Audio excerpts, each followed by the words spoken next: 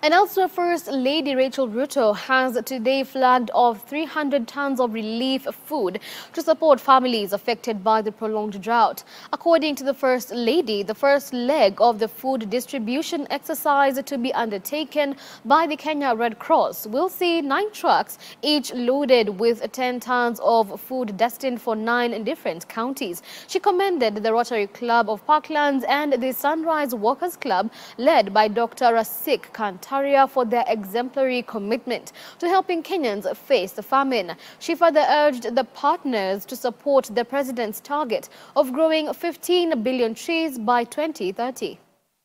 We have the Ministry of Agriculture and, of course, the government working to revive farming lands like Galana Kulalu, Tarda and Bura, so that we don't have to depend on rain-fed agriculture, so that we can grow food there and be able to distribute to the other parts of the country.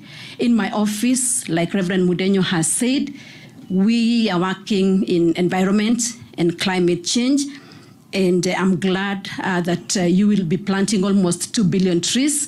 We are gonna be planting also 500 million trees in the next 10 years because of the tree restoration program. Everyone gathered here is generous, strong and decent, not because we believe in ourselves, but because we hold beliefs beyond ourselves.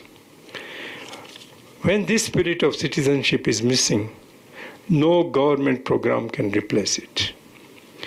When this spirit is present, no wrong can stand against it.